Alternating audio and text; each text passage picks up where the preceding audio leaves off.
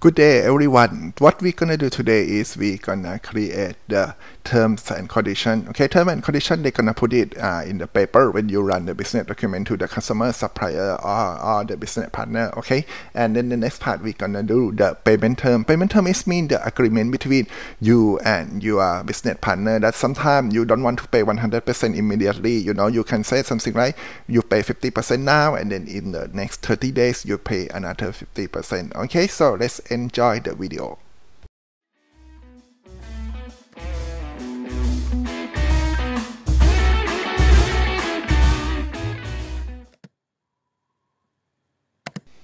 Hi, let's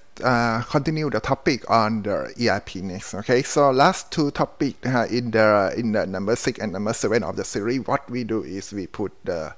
information for the master data already นะครับ that is the customer, supplier, okay, and then item, and then we go to bank account. So today we're gonna do the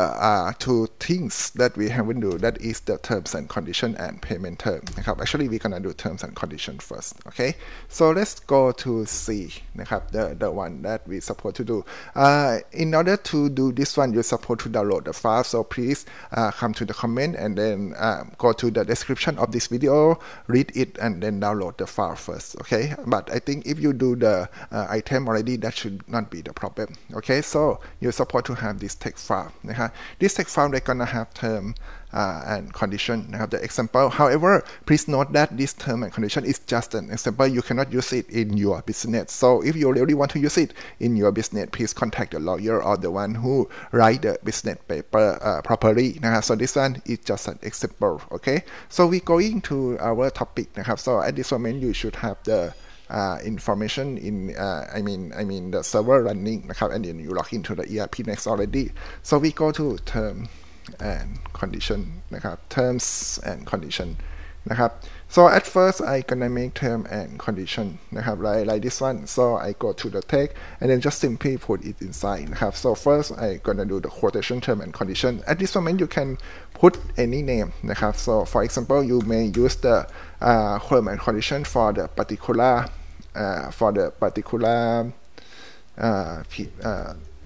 customer if you want to นะครับ okay, oh,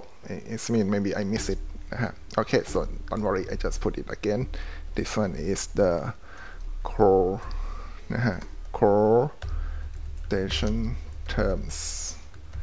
นะฮะ like this one นะฮะ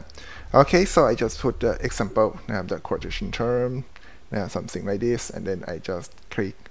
You can even do the decoration if you want to นะครับ so I just saved. Okay, so next one, what we have? We gonna have the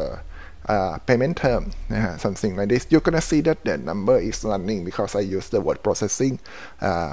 software to do it นะฮะ so please make sure that you correct it because this is just some typo mistake นะฮะ okay, so I said payment terms นะฮะ like this one, and then I just put on of this one here, payment terms. Here we are, and then you can do some decoration, and then don't forget to change number นะฮะ or it's gonna be just some typo mistake. Okay, and then that's it นะฮะ so the next one is gonna be the invoice term นะฮะ like this one. So please note that this is just an example นะครับ okay, so I put the invoice term, invoice terms.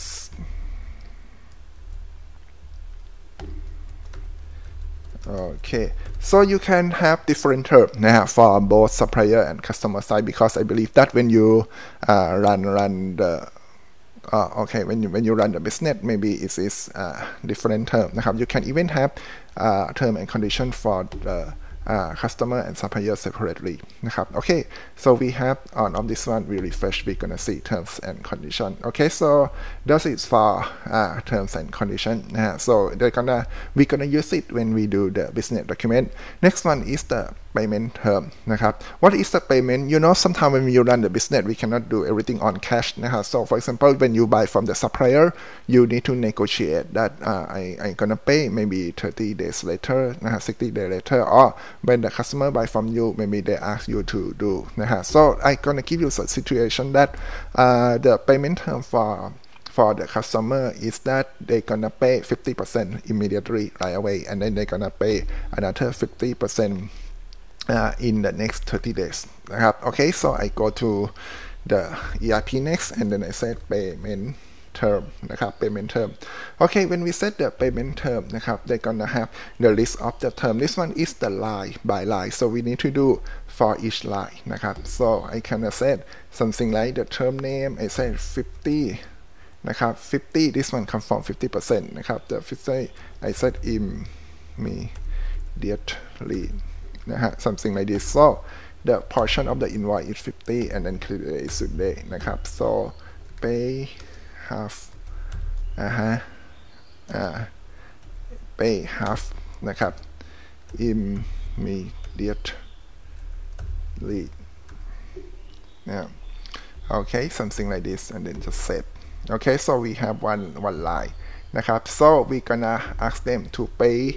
another I said 50 and then 30 day